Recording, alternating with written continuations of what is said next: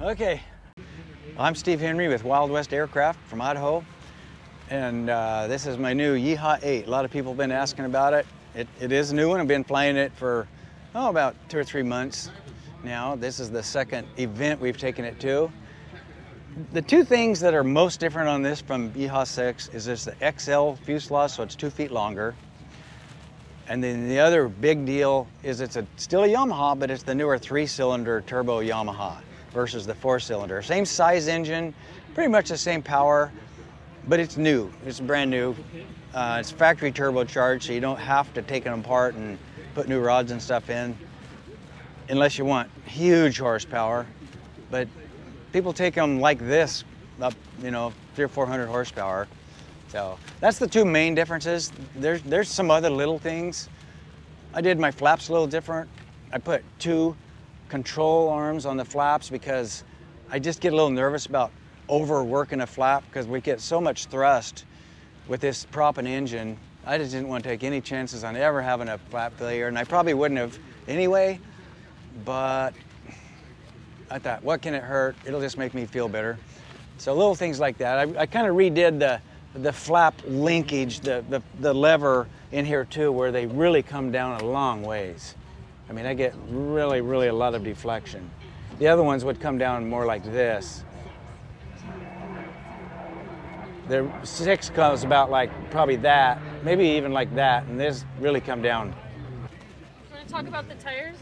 Oh yeah, right now I have my 31s. It depends on what I'm doing. I have 31s all mounted up on 6-inch wheels, and then I have some 22.5-inch knobby tires of all things on 8-inch beadlock wheels.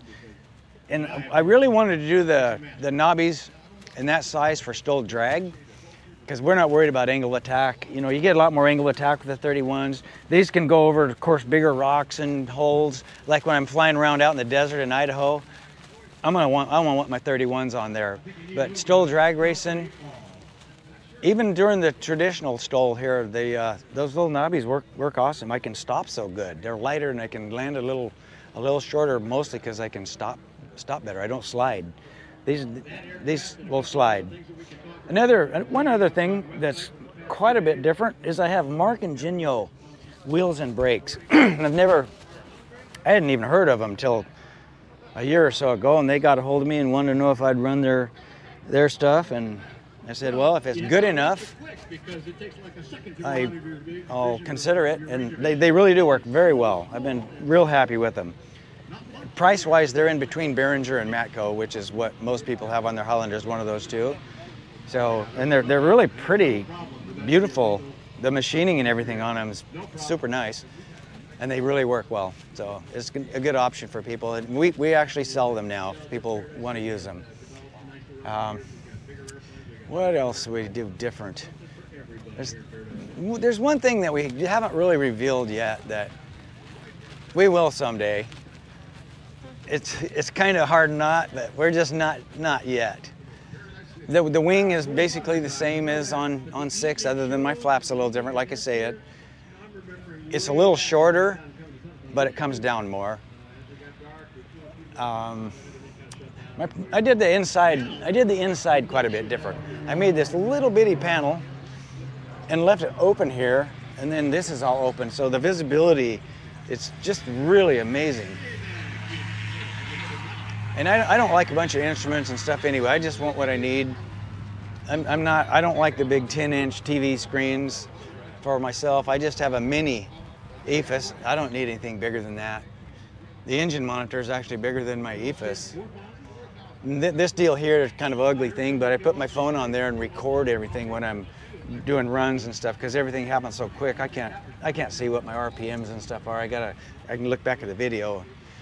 Of course, it logs in the ECU too, all that stuff, but just for me, for my quick reference, I can just look on my phone real quick and see what I was doing. We are dealers for Just Aircraft, sell the Highlander and Super Stall kits. And then some of the products that we carry are right here. Flying Eyes, go on our website. There's a link for Flying Eyes, and I love them. I mean, they're super thin on the sides. They're incredibly flexible. You can't break them. And they're really, really nice underneath the headset. Arrow lids, the lighting, they're made right there in Boise. They do a fantastic job, super bright, real little, like our wingtip, you know, do everything lights are, they call them nanos. They're not even on their website. They're tiny little things. And they're bright as could be. And then our wig-wag landing lights. So those are awesome. We've just, the Mark Ingenio brakes and wheels, you know, I've tried them out now really well, like really tried them out. And they work great. And they're holding up. I probably, with other brakes, I probably would have been through a set of brake shoes by now, even though this plane's only been flying in about 3 months. I've got nearly 1,000 takeoffs and landings on it already, and I don't baby my brakes. Skytrax, they make our gearbox that we use with this Yamaha engine. Hypersports is who I'm working with on the engine and the tuning. They're in Wisconsin, so it's a little easier than, you know, some place that's a long ways away, time zones away. They're only one time zone away from me. Oratex, this is the third airplane I've covered with Oratex. I really like it. What I really like is I don't have to paint. I'm not a painter. I mean, I've painted a few airplanes and they turned out and everything, but I just don't like doing it. So having pre-colored fabric, just that alone makes it worth it to me. Earthex, I don't think you can beat Earthex batteries. I've been using them for years. They just work. They work and they're light. GRT Avionics, I've used those for the last few years too. They're actually helping me out this time on this one. I have just a little mini. What I've used in the past mostly is the Sport EX. Tundra Light tail wheels. It's the best tail wheel you can put on one of these Highlanders. It can be a locking tail wheel if you want, or don't lock it if you don't want. And then the Sky Cowboy helmets. There's my helmet sitting right here. They're just so nice. They're extremely comfortable. I have mine with the Bose headset. They got me this visor too. I really like having the visor, especially like 2 nights ago we were here landing right into the sun. Man, that thing was nice to have.